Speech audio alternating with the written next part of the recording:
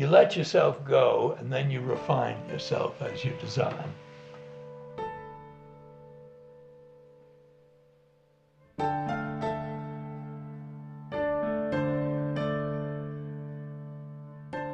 More than 5 decades after beginning his career in New York City, architect Howard Meyer's archives were acquired by the University of Texas at Austin in its Center for American Architecture and Design. Meyer left behind not only a singular and significant body of work, but also an uncommon legacy of vision and light. The kind of career that Howard's had is not the kind of career that most young architects today would be exposed to. Architecture has always been more art than business for him. This was a shot of Temple Emmanuel. In 1987, Meyer's conversations with architecture critic David Dillon, friend and patron Carolyn Clark, and archivist Lila Stilson were captured on film. Some of these interviews sat unwatched on archive shelves, until now. Howard Meyer's story began on Manhattan's Upper East Side, where he was born in 1903. The Meyer family was comfortably well off and had a deep commitment to the arts and to academic achievement. His mother, Estelle, was a graduate of Hunter College and a talented pianist. His father, Emile, was a cotton merchant but had a passion for drawing, which he passed on to his son. At age 12, Meyer was attending drawing classes at the Art Students League in Lower Manhattan, but there was no thought of a career in the arts. After schooling, he was expected to enter his father's cotton business. He was a remarkable student and at age 16 was admitted into Columbia University. He joined a fraternity, became business manager of the student newspaper, and dated an aspiring young playwright named Lillian Hellman. Upon graduation, he set out on the traditional after-college tour of Europe. Wherever he went, he carried his sketch pad, but there was still no thought of using his artistic talents professionally. His career course didn't change until he returned to New York and his father's cotton business. In his own words, he hated it. He returned to Columbia, this time as a student of architecture. The school was still a stronghold of the century-old Beaux-Arts educational tradition. The Beaux-Arts is really a system of architectural and art education based on the study of historical models, mostly Greek models as far as architecture was concerned. It really dominated the teaching of architecture in American universities through the 20s and into the early 30s. Columbia, for example, was a Beaux-Arts bastion in the United States. It was a very formal, a very academic, and a very conservative approach to architecture and architectural design.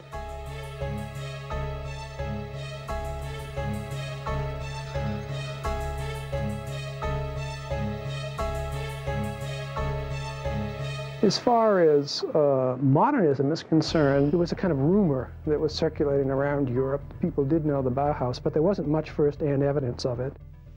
There was no modernism that we were acquainted with. Modernism was arriving from Europe, but very slowly. It would take a 1922 competition held by a Chicago newspaper to forever change the fate of American architecture. The Tribune Tower competition was a real watershed event in American architectural history because essentially it brought together the Beaux-Arts and the first flush of modernism in a single competition where the world could see the differences in the two styles. It was won, of course, by Raymond Hood, who designed basically a kind of Gothic tower, rather a wonderful tower, but very definitely a tower in the Beaux-Arts tradition. Saarinen, who should have won probably, came in second with a design that was much more streamlined, that was more modern. When we first saw the whole publication of the work of the Chicago Tower, we were practically up in arms that Hood had won it. Meyer won a job with New York architect William Lescaz, where he was introduced to a style that was being called International Modern. Its most notable practitioners were Walter Gropius, Mies van der Rohe, and Le Corbusier. Meyer found his inspiration in the spare, unornamented forms of Corbusier. But only in books. Meyer wanted to see the real thing. I saw Corbusier things, and I figured I had to meet this man. Meyer graduated from architecture school and soon married. His bride, Shawn, was a Texan he had met when she visited New York. In the summer of 1930, they set sail for Europe. It was their honeymoon, but it was also a sort of pilgrimage to see the buildings that were reshaping 20th century architecture. When they reached Paris, Meyer's first goal was to meet Corbusier. We struggled in my non-French, but the forms completely intrigued me. It was a whole new geometry. I was crazy about it. Meyer returned to a New York where the building boom of the 20s was winding down in the wake of the stock market crash. As the Depression deepened, Meyer found himself at work on his first commission, a combination home and office for a doctor in Jamaica, Long Island. He was beginning to apply the modernist architectural principles he had seen in Europe. His design was featured in Architectural Forum magazine, and Meyer was invited to move into the Manhattan offices of Thompson and Churchill. It was a wonderful hangout. We paid rent, and we didn't have any work to do. With few paying jobs in sight, Meyer occupied his time entering design competitions. One was sponsored by New York's Architectural League. I had all of my Corbusier education at my fingertips, and I designed what I say to this day was a damn charming small house. Meyer's design won the competition and its $25 prize. Thompson and Churchill was also Frank Lloyd Wright's New York headquarters. Wright, never reluctant to offer architectural insights, was invited to critique Meyer's prize-winning design.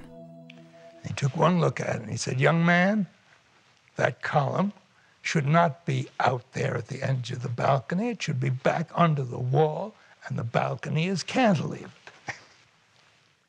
And he was right. That was my Wrightian education. In 1932, Thompson and Churchill sent Meyer to Albania to supervise construction of a farm school. For the young modernist, it was a crash course in architecture at its most primitive level. In Albania, neither lifestyle nor construction methods had changed for centuries. Despite the obstacles, the job was finished on schedule and gave Meyer confidence in what he could do on his own. Back in New York, Meyer and a friend set up shop to design interiors. When I got back from Albania, there was no work in sight. Morris Sanders called me and said, "I've taken over this furniture place. Will you come and join me? We'll do architecture and furniture or whatever we can get." Prohibition had just been repealed, and Chanley distillers wanted a new clubroom to showcase their Cuban rum. Meyer and Sanders were hired to design the whole package, including the furniture and even the labels on the liquor bottles. Design meant everything. You didn't simply design a space, you designed the things that went into the space. You see that very clearly in Howard's work, where he's designing furniture in the 1930s, first for commercial clients, then he's designing the furniture in his own house, then he's designing the furniture in the interior spaces in the houses in the 40s and 50s, and it persists right into the larger projects. You did everything, and that's a persistent theme in his work, and it comes right out of the Bauhaus. In 1935, with the economy still slow, Meyer accepted an offer to design a home in Dallas. He didn't expect to stay long. He was looking for temporary work, something to tide him over until the Depression eased in his native New York. Dallas was not a suffering city from anything that I had heard when I got down here. It was always a fairly up-and-coming city and probably well ahead of anything up east as far as general prosperity went. But Meyer's new enthusiasm for Dallas was soon to be put to the test. I had come down more or less with the idea that I was going to do some work for Louis Hexter, and I made some sketches for it. It didn't get built. After a few weeks, I realized I needed a job. Dallas, unlike most of the country, had plenty of work for architects. It was gearing up to build 26 major buildings for the Texas Centennial, just 9 months away. Meyer hired on with Roscoe DeWitt, the architect designing the Dallas Museum of Fine Arts. During those early months, I worked night and day. I'd go down and be there at 8 or 8:30 in the morning and come home at 12 at night. We were just working like fools to get the drawings out. And I would have sworn it was never going to be done on time. The thing went out to bid in February and was finished on June 4th. Oh. It was an absolute miracle. I couldn't believe that it could happen. You did the doors, the bronze doors? Yeah, the bronze doors. You designed them? Yes. The Centennial was a very important event for the city, very important because of what it did for the economy of the city. It basically helped to lift the whole area out of the Depression. It was the first opportunity that a lot of Dallas architects had to work on large buildings at a monumental scale, in some cases the only time in their career that they ever had that opportunity. Meyer liked what he had found in Dallas. The city was young and growing. Meyer was meeting the people who would be his clients in the years ahead. The move back east was postponed indefinitely. But Meyer was a modernist in a city where modern architecture was virtually unknown. When I came to Dallas, there were several talented firms, but their talents lay in traditional design. The residential work was, for the most part, very mediocre. Until he could move clients toward a more modern architecture, Meyer accepted the realities of the Dallas marketplace. He designed a 3-story Georgian home on White Rock Lake for the Sidney Hohenberg family, and in Preston Hollow, a classic Southern colonial for Morton and Hortense Sanger. For domestic architecture, for residences, nobody had ever heard of a modern house. To be a modern architect anywhere in the United States in the 30s was to be adventurous. To be a modern architect in Dallas, Texas in the 30s was positively exotic. Roscoe DeWitt was working on Highland Park High School. And I couldn't talk him into doing a modern job.